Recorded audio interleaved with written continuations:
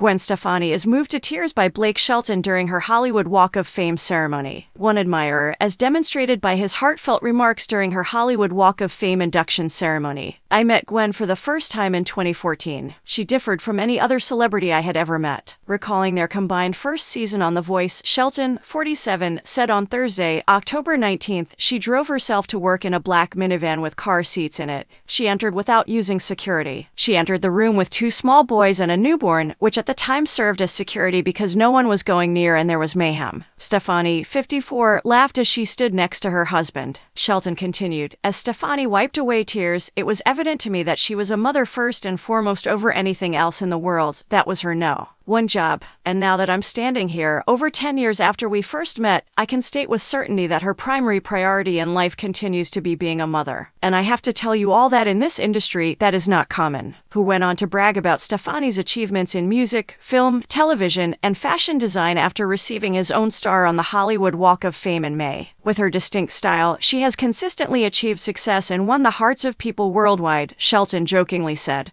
"But not nearly as much as me. Now, I know firsthand that it takes a lot of people to make a hit record," the speaker went on. "But composer Gwen Stefani is the reason that none of this would have ever occurred. Thus, congrats on your star, my all-time favorite songwriter. I adore you, and you deserve this." And Stefani were married in July 2021 following a 6-year courtship. He is now her stepfather to her 3 boys, Apollo, age 10, Zuma, age 15, and Kingston, age 17. The ceremony on Thursday was attended by the children that the former No Doubt singer shares with her ex-husband, Gavin Rossdale. Earlier this year, he resigned from his long-standing position as a coach on the NBC competition show. "Having more freedom with his schedule has been such a relief," an insider exclusively told Us Weekly in September. Gwen finds Blake to be so charming and reminds her what a catch he is to see him so laid back and in family mode.